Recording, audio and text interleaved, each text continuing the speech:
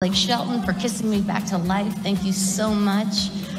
I'm blown away. Can you describe your year? This year was incredible. This year was like someone said, "Hey, wake up." And I was like, "Whoa, oh my God.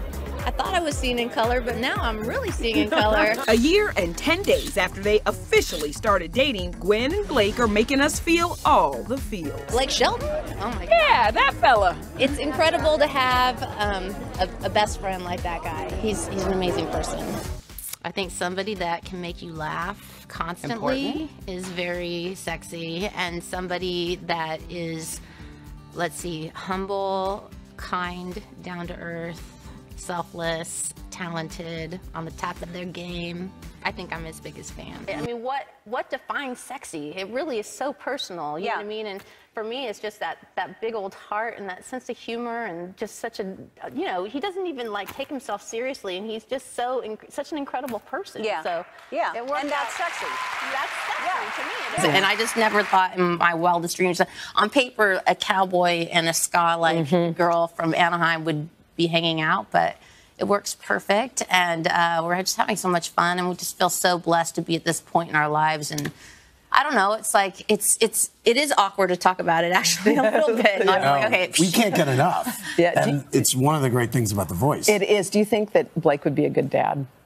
He is a good dad, actually. He's been helping me out a lot. So I like literally get to the point where I'm like, you gotta get home. Like, come on, I need some help. Like, it's hard. I got three boys. This is the most this is the most what I thought love was supposed to be, and it's Right the now? most and it's the most you know, pure in the sense that it's like it's all like what the storybook of love. You know what I'm saying? Like the giving and the receiving, and it just feels very like even, and I don't know, it's pretty magical, and I feel really blessed, and I feel like I'm bragging when I talk about it, because I am so lucky, and it was so unexpected. But I think the thing about your relationship with Blake, that seems so cool to me, is it does seem very regular. It seems like you're taking your kid to school and he's helping. He's my best friend. He's my like, you know, he's my best friend. So I think that we go through everything together. We do everything together, and we just lean on each other. And it's been a really, really,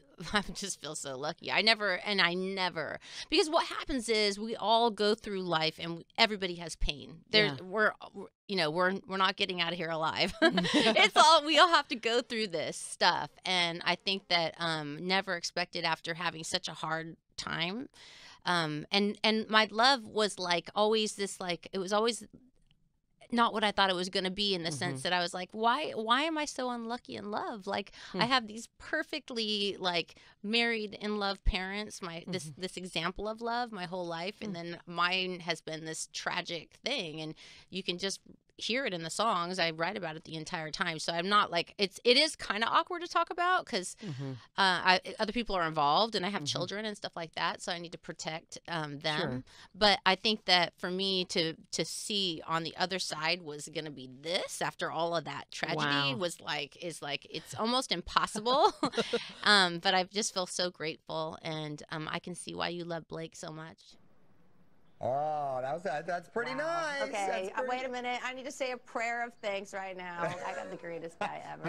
You did sign the cross. When he says no offense, she's my favorite person I've ever met. Like, that's got to feel particularly good coming from your partner. It does, especially coming from him. I mean, he's like the greatest human in the world. So, I mean, I'm not trying to up him right now, but that is seriously how I feel. He knows that, and just feeling real grateful.